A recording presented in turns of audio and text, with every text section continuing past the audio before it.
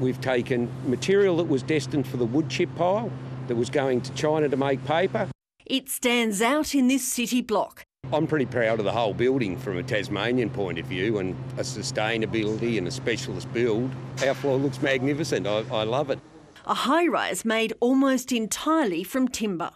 The story of Tasmania's first timber high-rise starts here with eucalyptus nitens. Millions of eucalyptus nitens were planted in the 1990s to feed the pulp mills. Now going into the Tasmanian engineered timber products. The strength of engineered mass timber is equal to concrete and steel, but it also absorbs the greenhouse gas carbon.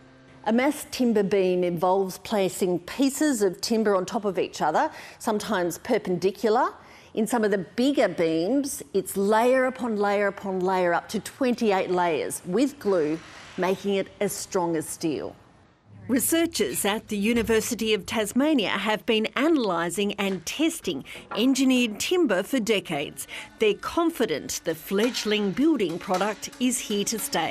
We've got at least 4 or 5 happening in other capital cities, and so, we've got past infancy, we've got past proof of concept. We're now getting to the thing where it is a contender. The only red flag, the price to build, is about 30% higher than traditional products. The direct cost is more, without question, but the speed of construction has really surprised us as well. So we erected 5 levels of mass timber in 3 months, whereas if that was traditional concrete and steel, it would have been at least double that.